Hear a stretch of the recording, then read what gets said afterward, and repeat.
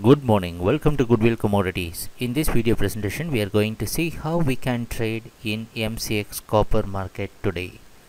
Before looking into that, let us see what happened yesterday and what we expected yesterday. The chart which you are seeing is the Goodwill Commodities charting tool. Whenever I place the cursor on any particular candlestick, you can see the date and time below. Now this blue color candlestick indicates yesterday's price opening, which indicates that the market opened here 437. We made it very clear in our yesterday's daily analysis. If the price is opening above 437 or near 437, we can expect the market to show a buying like what happened on November 20th. That can push the price till 442. But we expected some selling to happen near 442, and this can be a crucial trend deciding zone. Now let us see what happened after that. We gave you two options: the price opening above 436 near 437, or the price opening below 436. If the price was opening below 436, we expected the price to continue its selling, because this 436 we don't want to take it very easily. Now let us see what happened after that. Because the expected price opening was above 436 and near 437, that induced some buying like what happened on the previous day, that was on November 20th. So that pushed the price slowly and steadily. You can see there was a lot of consolidation happening in between, but the price was pushed down, and slowly it is not a straightaway pickup towards 442, because we know after a huge selling there will be some selling going on top. After reaching this 442, there was a drop, but till this point whatever we expected happened. We expected the price, if the price is opening above 436, we expected that the price will slowly and gradually move towards 442. From 442 will be the trend deciding zone, and we made it very clear we expected some selling to happen near 442. There will be a pause or consolidation, so that we can think about it later. But what happened after that? Yes, initially there was selling, but after that a single candlestick breaking 442 with a huge force, that pushed the price till 445 and then closed near 444.6.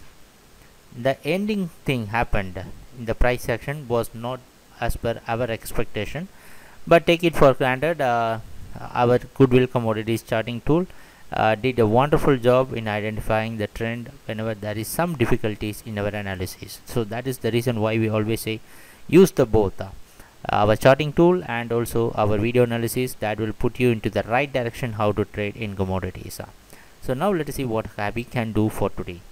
The expected price opening as per COMEX price direction, we are not taking into account the rupee factor, can be expected more or less within the same area where the price closed on the previous day, which shows that it is going to be a continuation of what happened on the yesterday's market.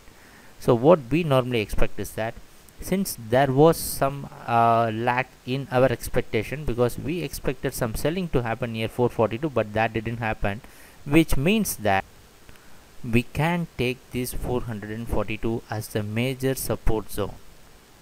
If there is some real buying today, since the price climbed up, there was if we take retracement levels, there is a 50% retracement, because the price was dropping from 458 and it reached nearly 430s also.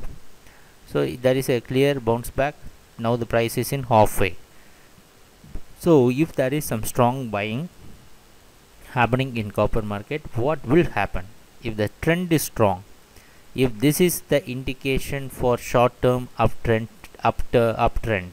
what will happen? The price today will put a closing above 446 to give a green signal to all the buyers. Now I am going up. If that is not the case, at least it will come down to 442 and take a support, and again develop a platform like what it developed on 436. Then we get a price closing at least near the previous day's price closing. That will also give us an indication, okay, I am moving up. But these are the two possibilities which can give us a confirmation. What we got yesterday is an indication, it is not a confirmation. Only today we are going to get the confirmation. This can put us in the stronghold for buying.